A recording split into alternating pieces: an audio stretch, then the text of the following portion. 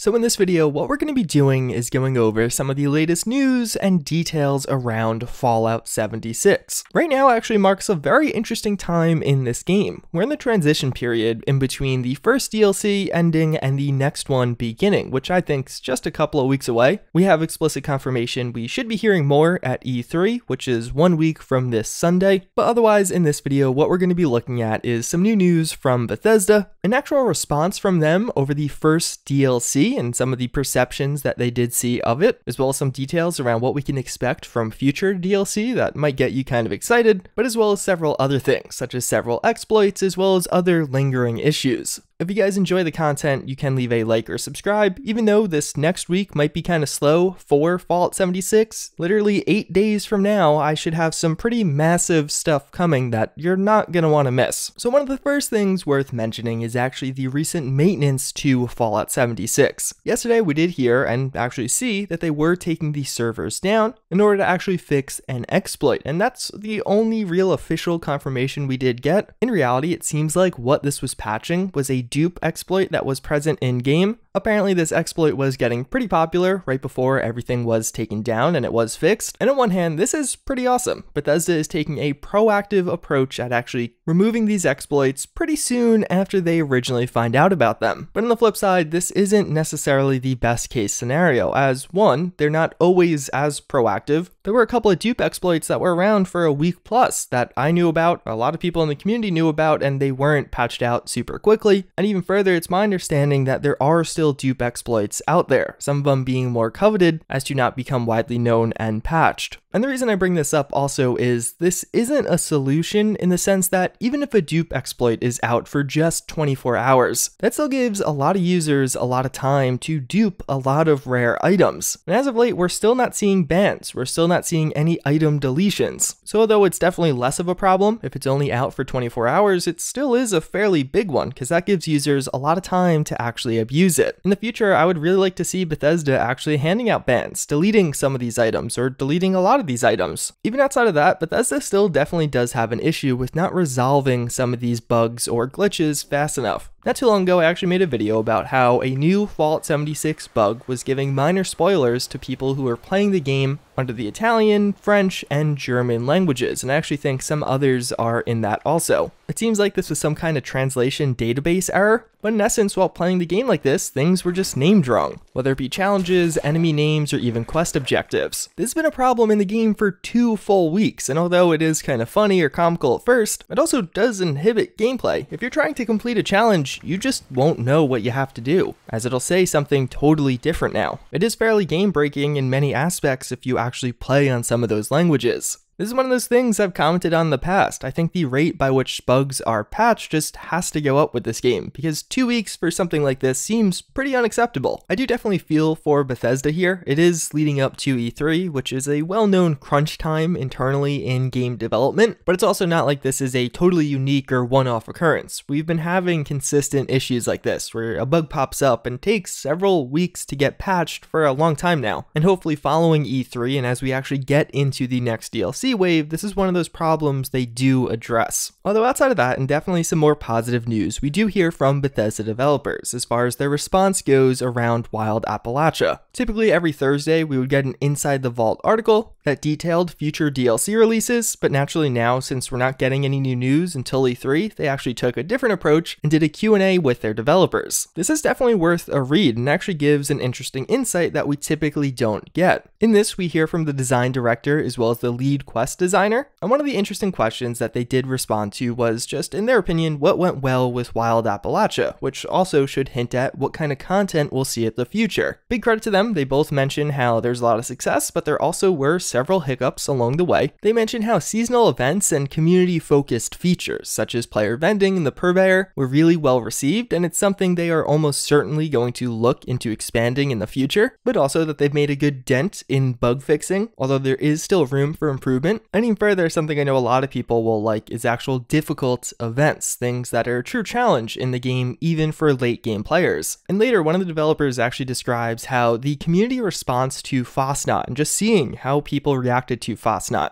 was a game changer for them internally, and further that they actually have planned a lot of cool changes and additions for the coming months as a result of what we saw and learned from Fosnot, which I personally think is really cool. It was a really unique experience in game, and I'm excited to see what they add in the future. You have to imagine, even not too far from now, we see some limited time event for the 4th of July. This presidential race image has been data mined for a little while now, as well as there is that fairly exclusive room in the White Springs bunker that we still don't have access to. Fallout in general has a lot of America undertones, and you have to imagine they'll take advantage of that, especially during the 4th of July. And actually explicitly on the question of if the Fosnot parade is coming back, they do respond that apparently there's a holotape in Helvetia, that since now the robots are in charge, they can ignore the calendar and hold the festival whenever they please, and they expand on this just by saying the odds are good. So I would say almost certainly, and that makes it definitely sound like we're not going to have to wait a full year to see Fosnot return, which is pretty cool. As to the question of what kind of future content we can expect in this game, they do mention new events, and specifically holiday themed events, and it's doubtful we've celebrated this holiday in this manner before, but even further they discuss how they actually plan on expanding on some of the existing in-game features, adding more to some of the stuff already introduced. There have been rumblings about the Squirrel Scouts in-game. Right now with the Ever Upwards questline, you can start out as a Tadpole Scout and eventually rank up to a Possum Scout, but I think it'd be cool if they actually went back to that with future DLC and added a third and even higher rank of a Squirrel Scout. And overall, I did leave out some of the other more minor things, just kind of warm regards for the community that they did mention in this article, but I think this is really cool. I think hearing from some of the developers and people designing certain aspects of the game directly is a welcome addition to these Inside the Vault articles. And I would especially like to hear more of this, in particular maybe around certain controversial changes as they pop up. And one final thing pretty interesting about this article, right at the end of it they basically say, hey, we're going to be at E3, that's where you'll learn more about Fallout 76, but specifically they actually say where we're going to announce more details about what we have in store for Fallout 76 throughout the rest of 2019. So at first glance that might not seem new and noteworthy. In the past they've confirmed they're going to be at E3, it seemed pretty likely they're going to talk about Nuclear Winter as that's the next big DLC wave. But if this wasn't a typo and they actually mean the rest of 2019, that also seems to include Wastelanders, the third Fallout 76 DLC wave that's supposed to be massive, game-changing, and coming this fall, aka fall of 2019. So I personally suspected that we will see Wastelanders at E3. It's Bethesda's biggest stage of the year, and it's when you'd want to advertise your massive DLC overhaul to the millions of people that likely watch it. But again, assuming this isn't a typo and you actually read it in the literal sense, it does seem to confirm we will hear something about that there. Although one other thing that is worth mentioning that I have seen several of you guys message me about recently are further clues and notes around Vault 51 and the mystery that has been rising around that. If you're not familiar, I have made a full video on what's going on in Vault 51. I encourage you to watch that if you're uninformed, although it does contain increasing level of spoilers, although I do warn you. But either way, in game you found these two mysterious chests and then the Overseer's body that had a checklist on it. To me it really seemed like this was Bethesda doing a tease leading up to their E3 conference. I imagine we'll hear a lot more during E3. And although nothing new was added, some people have actually gone back to find older clues, one of which is around Vault 51 and somebody actually getting invited, specifically a member of the Welch family. So first, you could actually find a note that invites Ida Welch into Vault 51. This seems to be from Vault-Tec directly, and interesting enough, it actually mentions how they want a response no later than October 1st, 2077. That seems interesting in the sense that the bombs did drop on October 23rd. Did Vault-Tec know ahead of time that the bombs were coming? Although at a separate location, you could find other interesting parts around this. It seems like Ida Welch did discuss this with her daughters, one of which seems to actually be at school at Vault-Tec University, which if you're not familiar, that's where they train overseers.